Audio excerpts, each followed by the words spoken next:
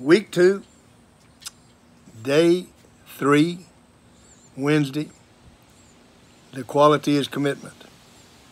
Commitment is so important to this curriculum. In other words, this curriculum is based on the fact that we believe you will develop commitment. You will become committed in finding the curriculum, developingcharacter.org. Finding the page, day 3, page 22. Writing the answers to the questions. Every day. This is Wednesday. So Monday, you should have a plus or a minus on commitment. Tuesday, you should have a plus or a minus. Today, when you finish today, you put a plus or a minus up there. That's being committed, because I'm going to tell myself, I didn't do it yesterday. That guy running the 5K, and he's got the app that says Couch to 5K. Whatever it said to do on Tuesday, if he didn't do it, he's got to put a minus. And he has to put why didn't he do it, and what's he going to do differently today to make sure that he does it. And there's a million different excuses for not doing something. And that's every time you make an excuse, you are not developing the habit of commitment. Well, I got a divorce because we just didn't get along. No, you do what you need to get along. You made the commitment to get married, you stay married. Commitment is probably the most difficult, but without it, you're never going to be the you that you can be. You got to make a commitment to do something. I don't care if it's make the bed every morning. And that's a great way to begin. I'm going to get up every morning and make the bed. I'm going to wash dishes for my mom one night a week. I'm going to make an 85 in algebra. Whatever it is, you write down the purpose, and then you put the plan with it. And when you do put the plan with it, that's commitment. Page 22, look at the story. Burn the ships. In 1519, Herman Cortez landed in Veracruz, Mexico, with his men in hopes of exploring a new world. His men were weary and afraid of the unknown territory. To make sure, see, when they got there, his men go, well, if it doesn't work out, we'll get in the ships and go back to Spain. No big deal. If it doesn't work out, we'll go back. So what did Cortez do? He burned the ships. He burned the ships. So all of a sudden, he changed one quality in every man. They became committed to doing what they needed to do. And that's what each one of us has to do if we're going to be committed. We got to burn the ships. How many times have you heard somebody say, well, I sure would like to win a state championship, and I'd like to, but if we could just win district, I'd be okay. Well, what are you committed to? That tells me that you're committed to winning district, but you're not committed to winning state. When you say, I don't know what it's going to take, but I'm going to tell you something, I'm going to get there. I'm going to get it done.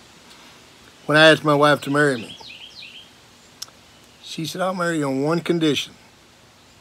And I couldn't believe that she was going to have a condition to marry me. Could you? I said, what is that? She said, we will never speak of divorce. We'll never use that word in a sentence. We'll never talk about it. We'll never think about it. It won't happen. If we're going to be married, we're going to be married till death do us part.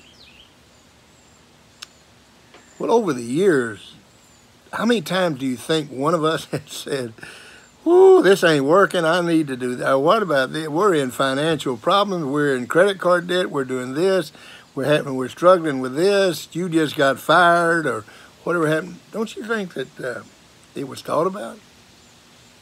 But when you say you're never going to bring it up, that means you're never going to bring it up. Commitment? Exactly. That's what Mary was saying 49 years ago.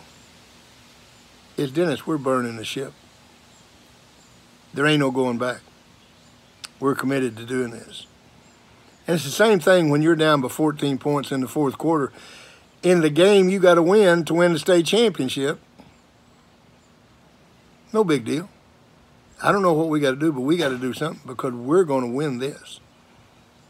And you never give up. You see, the thing about it is if there's hope in the future, there's power in the present. Don't ever forget that. If there's hope in the future, there is power in the present. The question, what do you think was the response of the soldiers to the burning of the ships? What do you think their first response was? I don't think they were real fired up about Herman. They said, I tell you what, Herman, he's going to get us killed. And then somebody said, hey, I tell you what we better do. We better make this successful or we won't be going home.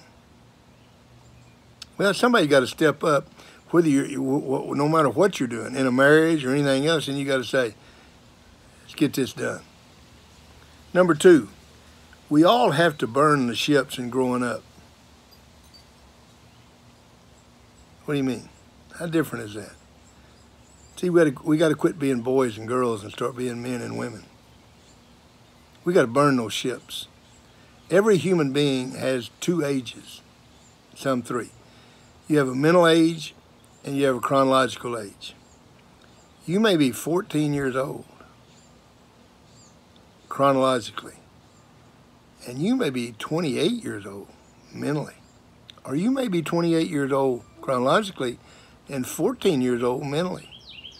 The definition of mental age is, are you willing to sacrifice a short-term pleasure for a long-range goal?